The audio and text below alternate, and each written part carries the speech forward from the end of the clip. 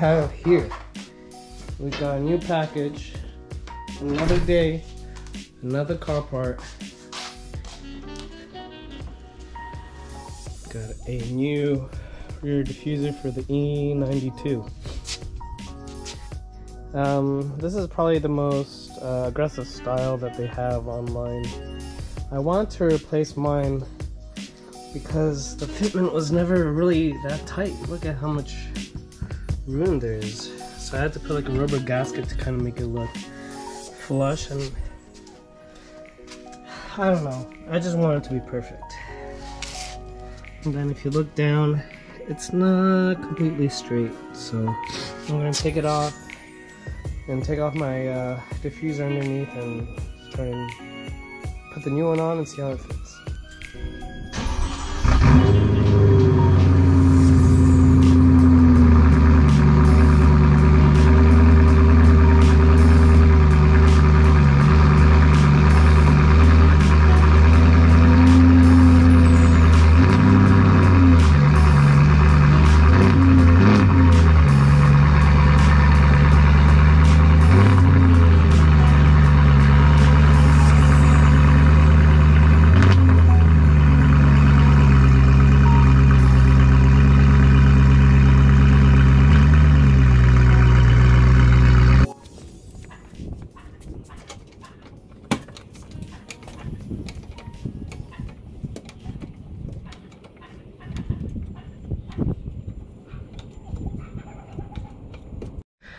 So the first thing that I need to do is take off this custom little diffuser that I have.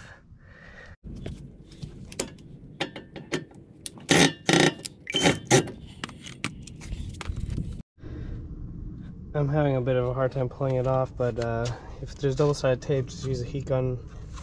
And be sure not to go too close to the actual paint, but just heat it up.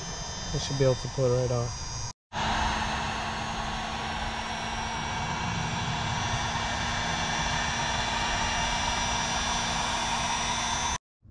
So I took the old one off, and I was dumb enough to let a shop put it in before, and man, they drilled right into the bumper right here. Like, who would do that?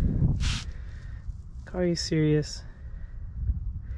It just shows you that you need to do your own work if you want to get it done right, and if you mess up, you know, that's on you, but like, makes me so mad. So everything's off. Honestly, the car looks really nice without anything. I just did a test fit for the new one, and it looks like it's going to have a little bit of the same issue, but not as bad. So the new one's all on.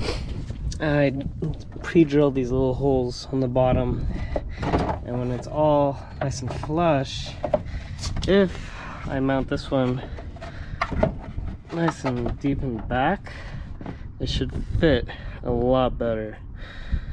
So I'm actually pleased and really thankful that I didn't just waste all that money for the same issue. If anyone's getting this sort of rear diffuser, just be careful.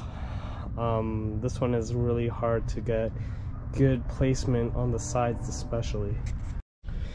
Then I got some rubbing alcohol. This is all dried up.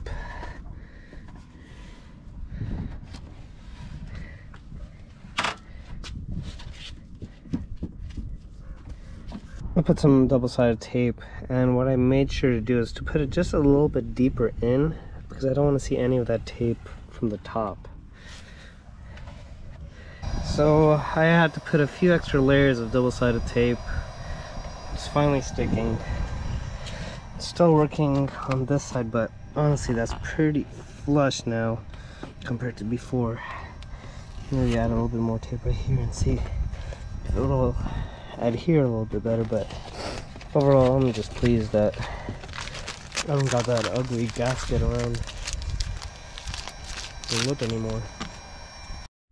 Almost done putting that secondary diffuser on, and overall just really happy that I didn't buy a piece of crap again.